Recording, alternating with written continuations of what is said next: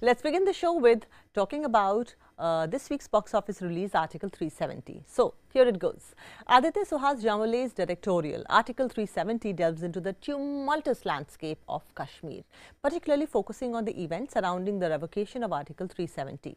With a narrative spanning from the partition era to contemporary times, the film navigates through political intrigue, espionage, and the complexities of conflict in the region. The film opens with a historical backdrop, setting the stage for the audience to understand the origins of Article 370. Ajay Devgan's compelling voiceover guides us through the narrative, providing essential context to the events that unfold.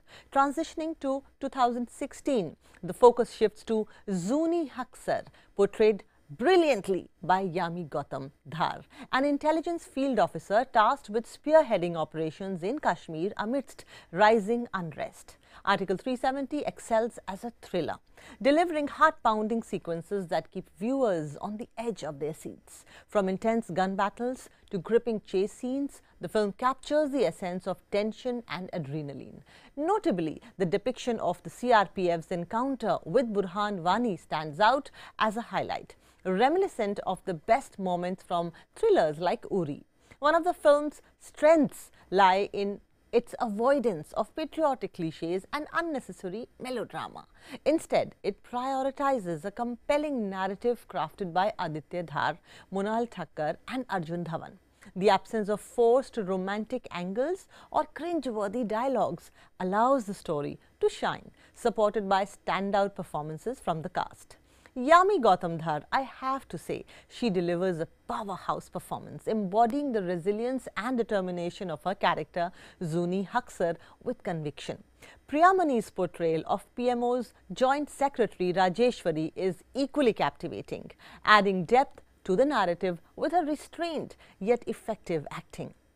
It's refreshing to see female characters take center stage and drive the story forward. The ensemble cast is equally effective. Despite its lengthy runtime, Article 370 manages to maintain momentum thanks to its well-paced storytelling and engaging plot structure. However, the film does occasionally veer into narrative territories that may raise eyebrows. While it effectively portrays historical events, some instances of creative liberties blur the line between fact and fiction. Viewers are encouraged to approach the film with a discerning eye, keeping in mind that it's a docudrama that may or may not be completely impartial. The narrative veers towards one perspective, not allowing a discussion or debate or a brainstorming over the entire issue. Also, isn't Kashmir so much more than just the drama, bloodshed and the pain it has witnessed? I was disappointed at the palpable absence of the godlike chinars, love-loomed roses that engulf Kashmir, the innocent, beautiful Kashmiri faces and the young boys and girls who sing songs of Kashmir. There is a national award-winning film called Hamid that told the painful story of the land but with a beautiful human touch.